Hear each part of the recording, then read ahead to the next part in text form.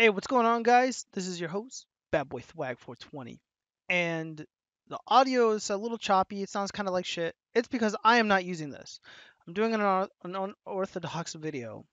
Continuing the nerd stuff series, and I want to make this video to help people out because, look, I'm a pretty smart dude. I know audio and tech pretty well. However, when it comes to like mixing and multiple channel multiple channels and just all this crazy shit, I don't know much about it. I honestly don't. So I spent a lot of time trying to figure out how am I going to stream content from my main gaming PC using a separate PC. It sounds easy, but it is. However, getting the audio is incredibly difficult. So I made this diagram, and I'm going to try to explain it as quickly as possible. Because there's a lot of videos out there, and I think they all fucking suck. People just ramble on about stupid bullshit that doesn't fucking matter, and I'm just gonna go get straight to the fucking point. So thank you for watching. So first things first, who is this video for? This video is for people who want to game on a PC. They have a main PC that they play, their AAA titles on. Now they want to stream with a second PC, the Stream PC, and they want to use that Stream PC to put their gaming content on Twitch or YouTube or whatever. How do you do that? How do you accomplish that? So for the person who wants to do that, you're in luck because I did the homework. I did the research, trial and error. I've streamed, you know, over 15, 20 hours testing the shit out, and it's good. So let's look at this diagram really quick. We're going to start to the left, move our way to the right. So your main PC is going to be connected to, obviously, your EVGA, or just your video card is obviously inside of it. So you're putting the images from the video card to your personal monitor or your main monitor. For me, it's the BenQ XL2420Ti. Now, that EVGA GTX 1070 video card in my PC is connected to the Elgato capture card. It's connected into the import, not the output, the import. And now, and that's it. And then the streaming PC is connected to a separate monitor, so you can see what the fuck you're doing with Streamlabs. The streaming PC is also connected to the condenser mic. I'm not using the condenser mic. I'm using the microphone on this Sennheiser headset. And this is actually really dope. I'm going to put a link in the description for this. Sennheiser is awesome. I'm not sponsored or anything, but hey, Sennheiser, you want to throw some money my way? I'll totally, hawk your guys' products to deliver their services. Anyways, and then, of course, the streaming PC also has Streamlabs installed, and from Streamlabs you output everything that you're doing on your main PC to Twitch or YouTube or whatever, DTube. So, how do you do this? How do you do this without spending money on fucking mixers, without having to get virtual audio cables, without having to install a bunch of fucking stupid software just to be able to stream your games? I made this as easy as possible, so bear with me. First thing you want to do is you want to go to this website, and you're going to be downloading this application called Virtual Voice Meter Banana. All right. So the first thing you're going to want to do is download this program called Voice Meter Banana. I'm going to leave a link in the description. This is what it looks like. Now let's move from left to right. I'm going to tell you what you need to do and what not to do. So what you're not going to do is fuck with anything where it says hardware inputs. Unless you know what you're doing, unless you want to have a little bit more of an advanced setup, don't fuck with that. So what this does is it hears all the noises your computer makes.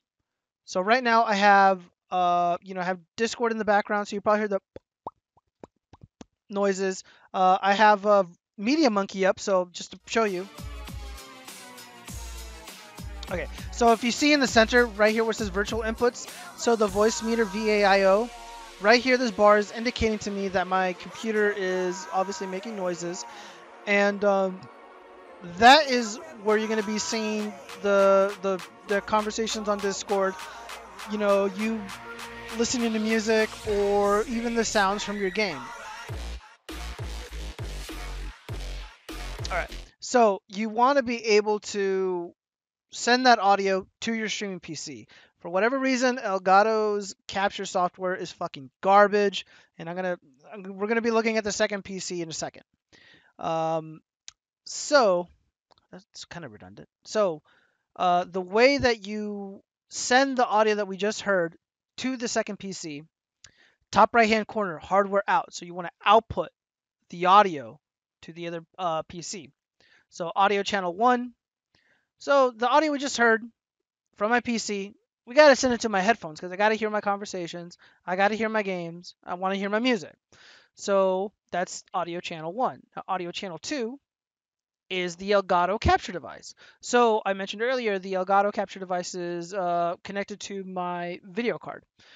And video and audio signals can, travel through the HDMI cable. So that's how we're able to do this.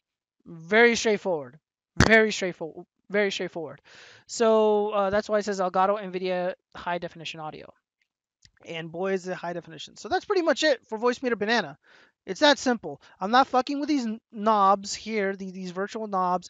I'm not clicking on any of these buttons. I'm not doing any of that whatsoever. I don't have to.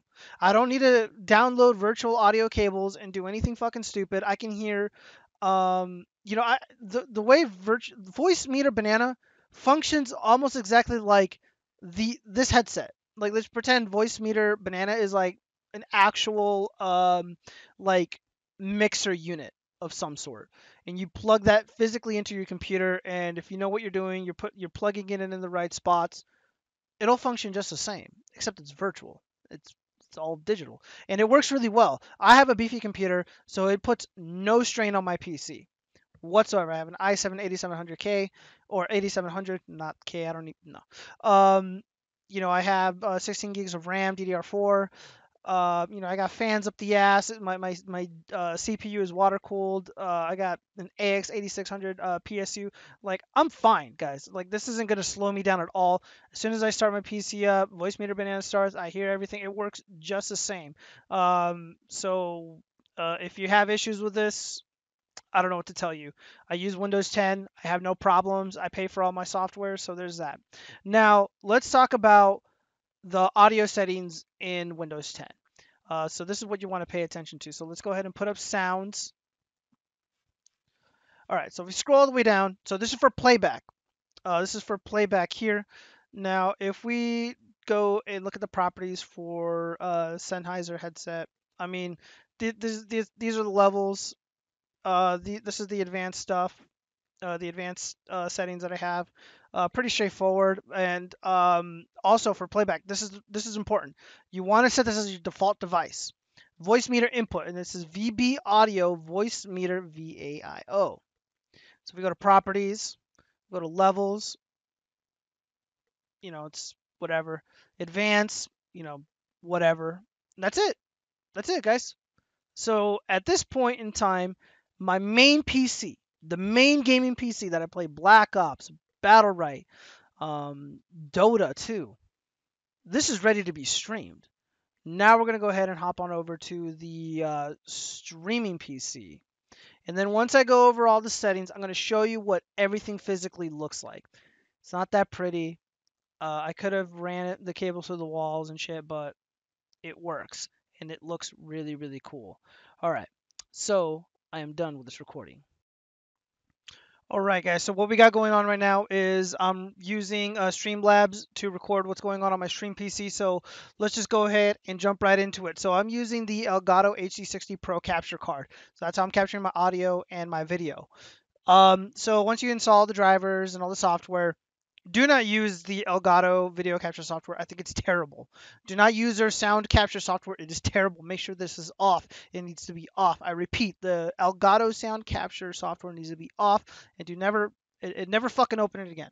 All right. So now let's look at the playback settings. Now, this is going to probably differ a little bit from you, but this should not matter too much. You're not going to, like, I have Voice Meter Banana also installed, but I'm not using it. So I listen to my audio via a Focusrite audio interface, and I monitor my audio with these Sennheiser Momentum headphones because they're amazing. So general, this is what my settings look like. This is what my level is at. The advanced feature, yeah, that's right. So I got two. Now this is the important part because you want two channel 16-bit audio. Again, this you want this to match what the other settings are for all the other sound items that you're using. And okay, so that's it. Really straightforward. This could be anything. You can have like little earbuds, little cheapo headphones, whatever. However you want to play back the audio. You just want to be able to monitor it, and you don't want to use speakers because then your friends are going to get annoyed because your microphone might pick it up. That's why you want actual headphones to monitor. All right, so recording, this is where it gets a little bit interesting. So right now, again, for my stream PC, how my viewers on Twitch TV hear my voice, they hear it through the Rode NT1A microphone. So as you can see right here, I'm talking through my head Sennheiser, but on my stream PC, my voice is getting picked up from this. So you need to pay if you're going to be using a condenser microphone in an audio interface. You're going to want to listen to this part. So this is the general. Now this is the listen settings. Okay, so far so good. Now this is this is what you need to realize. You want one channel, 16-bit, 4800 hertz DVD quality. Now why one channel instead of two? Okay, because the Scarlett 2i2 audio interface has multiple channels. It actually has two. You can hook up an instrument with one channel and then a microphone with the other, or two microphones if you're doing like a podcast or something, and the audio is going to get picked up from both channels. Well, if I were to go two channels, you're only going to hear one side, and it's really difficult to mix. I don't think you can mix it in mono with Streamlabs. So you want to get that out of the way as soon as possible, so you're not, your viewers aren't only listening to you on one side of the fucking ear. So that's it, guys. All right, so I ended that last scene off kind of quickly, but we went through a lot of really good fundamentals in it. Um, when I was making that previous video, I was also going through like Streamlabs on the Stream PC and going through the settings and whatnot.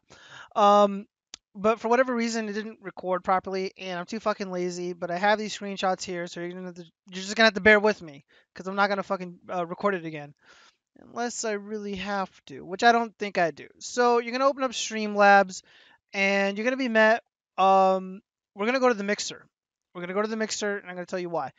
You're gonna check off down mix to mono if you're using an audio interface and you're only getting audio in one ear from when it comes to your voice. You want to mix it to mono so you hear it in both.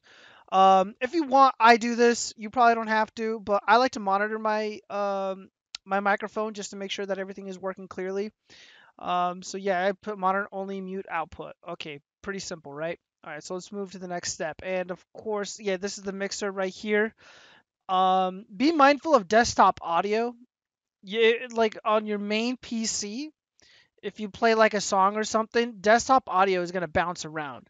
That's how you're gonna know that you're capturing the audio properly. Is the desktop audio right here? This is gonna be moving around quite a bit. Let's go to the next page. All right. So before I go to the next page, if you look over here where sources, where it says the Elgato HD60 Pro, you're going to go ahead and right click that and click on properties. You're going to go ahead and configure video, and these are the settings that I have it at. So, I mean, I think this was default, but yeah, this is generally what you're going to want it at. And this is what you want to have the game capture device selected as. I think you're probably going to see two, so I choose game capture HD60 Pro video number 01. If you have problems with that and it doesn't work, there's another option. Just select that one. All right, and these are the settings that I have it at, and it looks great. It looks really good. So of course the resolution, the FPS is going to be custom. I'm going to have 1920 by 1080, 60 FPS, video format. I don't really care. The output. Okay, now for the audio again, you want you want to get the audio right. So audio output mode, you want output desktop audio parentheses wave out. That's what you want it at. All right. So again, I alluded to the desktop audio earlier. So you're gonna go ahead and click on the little gear here. Yes, you want to use device timestamps, and then you want the device to be the default one. And that's it, guys. And that is how you're going to get the what's it called? Um, that's how you're gonna get the stream to work properly. I mean, this is the easiest setup that I could imagine. And I have to go out and buy a mixer. And I have to go out and buy a bunch of fucking cables. I don't know how long this video is running, but it shouldn't be no more than like 15 minutes, 15, 20 minutes. So yeah, man, this is my setup. This is how I do it. I'm gonna be showing a video later on, like everything like how it actually looks. It's not that complicated. I mean, the diagram that I showed earlier, with the fucking arrows and everything. I mean, it basically it looks like that, sort of. I mean, it's connected like that. Like the Streamlabs, and I mean, my streaming PC is just connected to my main PC. The main PC is connected to the monitor.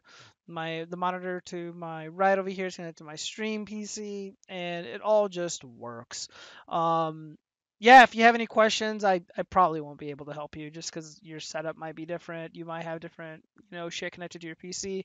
But if you're starting from scratch and you don't have that much, to work with, and you just want bare bones, you know, a bare bones production for your Twitch, then this is it.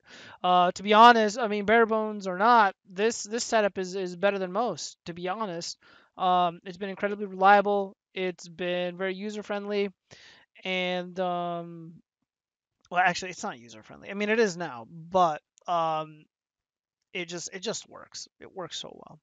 All right, so that's about it, guys. Thanks for listening. Peace out.